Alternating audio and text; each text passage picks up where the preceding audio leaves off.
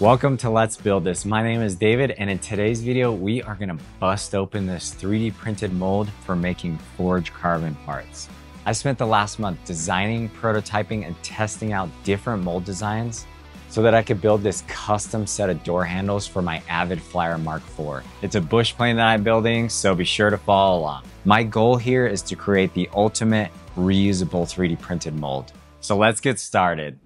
Yesterday, I applied the mold release. I mixed up my epoxy, I brushed it on, and I stuffed it with carbon. For this part, I'm using long strand, medium strand, and short strand. For more details on this process, you can check out my other videos. Then it was time to squeeze this together and clamp it in the vise. Then I let the parts cure overnight. All right, let's get these gloves on. I'm gonna go get some pliers. All right, now we're gonna break this mold open. I'm first gonna take all the screws out, so that way as I start to split the mold, it'll hopefully just break apart. So we're first gonna split this cap off. So I'll just tap that a few times. That was pretty easy. So you can now see where the top part of this shaped the contour of that door handle. Next, we'll split apart the bottom half. Now we just gotta get the other half of this out. So I'm just gonna wedge just right in here at the top just a little bit. And there you have it. So there's my part. It definitely has some flashing to it, but that's gonna be really easy to clean up. So you can see exactly where the part lines are on the back side and along this edge here as well. I'm not sure exactly how many parts I'll get out of it, but I definitely should get a handful. The only cleanup I've got to do is clean up all of the mold release, which is all water soluble. And then just where I had to pry that part out, there's just a tiny bit of scuffing there. But honestly, it's so minor, you almost can't even feel it.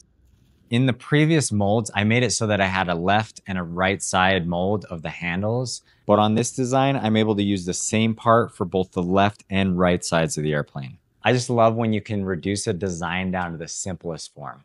The other thing I did in this design is I made the part much bigger and a little bit thicker as well. I wanted that part to be nice and sturdy. So now the part looks way more refined. It looks awesome. Now let's talk about how I tested out different molds. The original mold was a 3-part mold. The one side split into 2 parts and then had a top cap. And this worked pretty well, but I still destroyed the mold taking the parts out. And then for the second mold, I created a double mold for each part, and I used 5 degrees of draft on all parts. And I added these ejector pins with the hope that I'd be able to push the parts out. And it was a total disaster. But after a bunch of work breaking these molds apart, I was still able to get some solid parts. So I went back to the original design with a 3-part mold where the one side splits in half. I also flipped the orientation on this new design so that the part came out much easier. That made it so I had to stuff both parts of the mold. And so I made sure to get enough carbon in both sides. And when I squished it together, if there was a little too much, I just simply removed it. It also features this specific keyway that aligns all the parts together. And it has these chamfered edges to make it easy to split. In this version, I made it so it bolts together so I could test it out. But in a future version, I'm actually gonna have these clips that snap onto either side so that you can basically just unsnap the clips and you're done.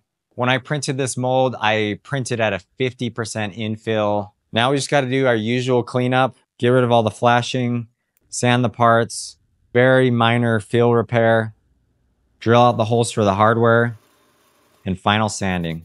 After all the sanding, I sprayed on a matte finish clear coat and then did the final assembly. I did a rough fit up on the door using 2 stainless steel rivets and tested it out. Everything came out really nice and it functions really well. All right, my final thoughts on this project. I'm stoked with how those molds came out. They worked super well. The parts looked awesome. They function really well. I'm super happy about it. Would I do it again? Absolutely. Do I plan to make more parts? 100%. I still need to make the door handle on the other side and finish that off. I'm gonna make a few tweaks to this as well and do a little bit more cleanup.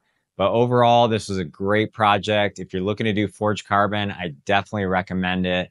It is a fun experience. If you have any comments or questions, be sure to drop them down below. If you want to see what else I'm up to or other projects that I'm working on, check out the videos right here. Till the next one, we'll catch you later. That's it.